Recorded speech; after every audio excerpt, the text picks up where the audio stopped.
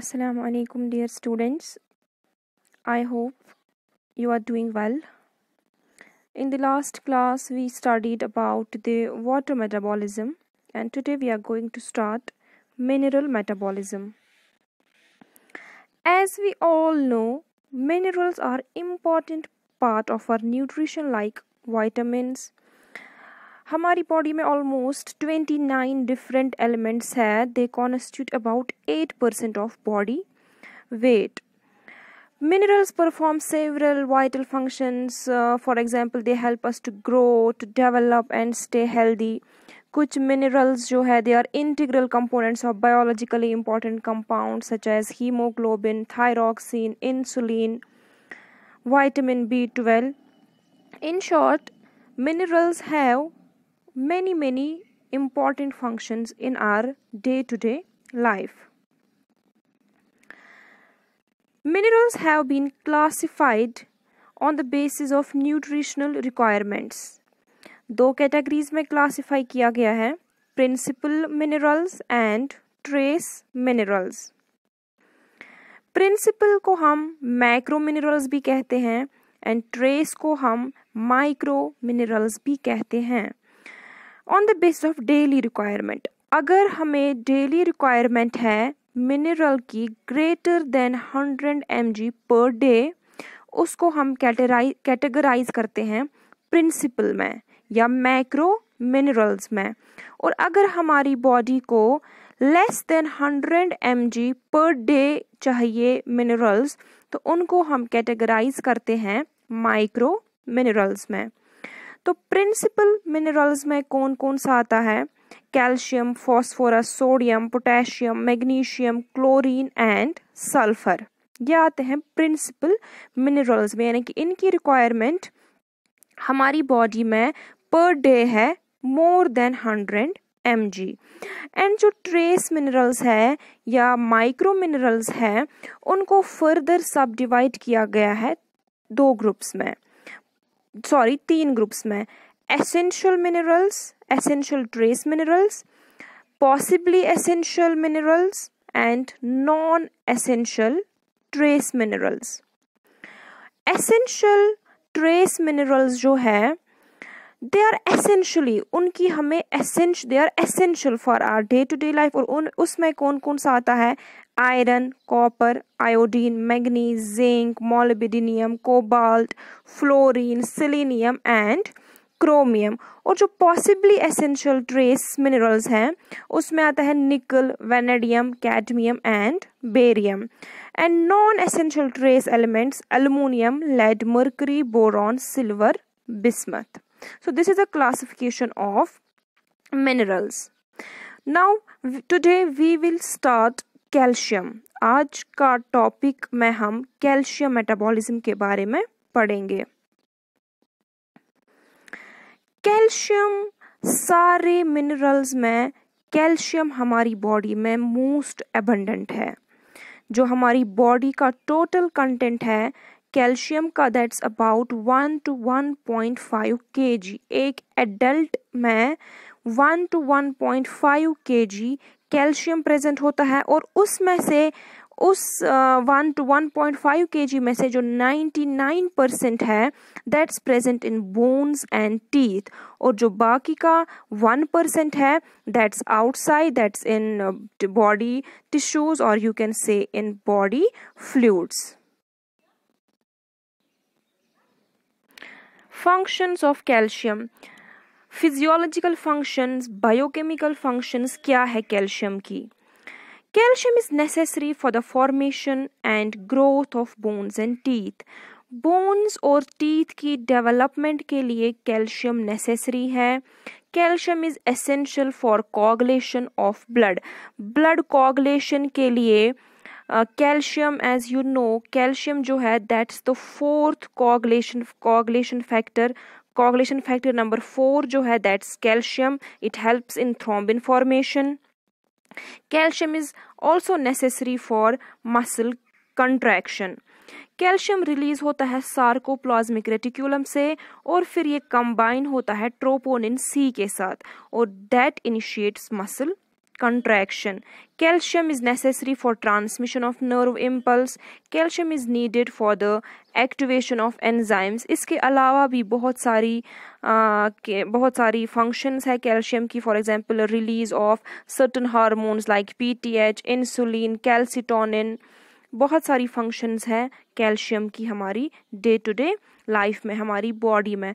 Now what are the sources of calcium? हमें किन किन चीज़ों से हमें कैल्शियम मिल सकता है? Milk and milk products.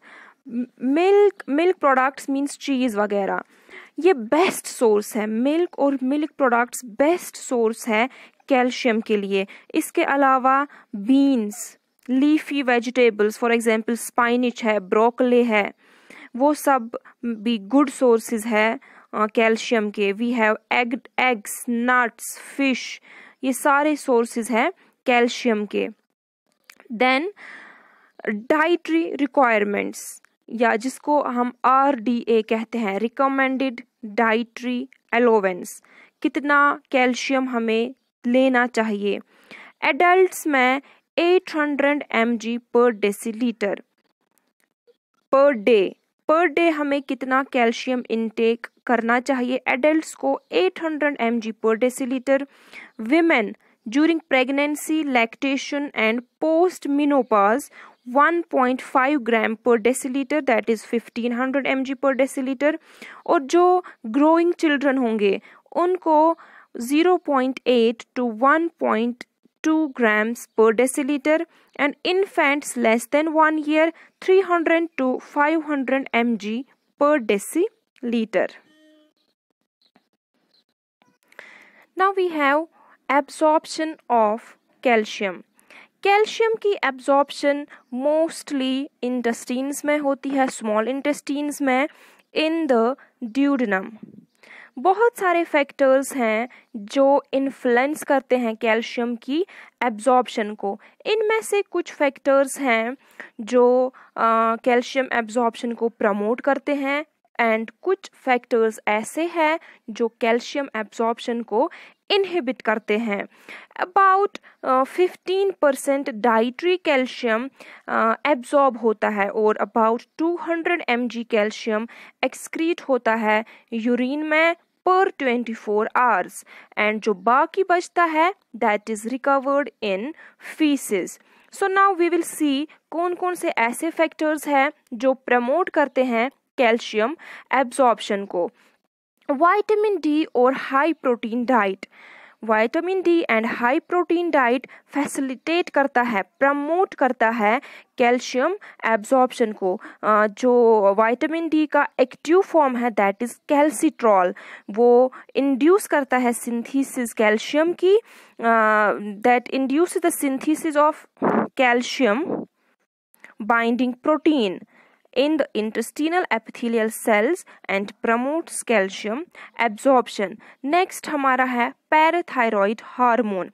Parathyroid hormone भी एनहेंस करता है, इंक्रीज करता है कैल्शियम एब्जॉर्प्शन को through the increased synthesis of कैल्सिट्रॉल. Low pH, that means acidity, favourable है कैल्शियम एब्जॉर्प्शन को. जितना कम pH होगा, जितनी एसिडिटी होगी, उतना ही ज़्यादा कैल्शियम एब्जॉर्प्शन होगा. Next is lactose. लैक्टोज भी प्रमोट करता है कैल्शियम अपटेक को from the intestinal sales, and hence it also promotes the calcium absorption. Then we have factors that inhibit calcium absorption. Phytates and oxalates, sorry it's here phytates. Phytates और oxalates ये compounds हमें मिलते हैं vegetables और fruits से. So जो ये phytates और oxalates हैं, they form insoluble salts and interfere with calcium absorption. Insoluble salts, for example, calcium phytate, calcium oxalates मिलते हैं, and that interfere with calcium absorption. Then we have high content of phosphate.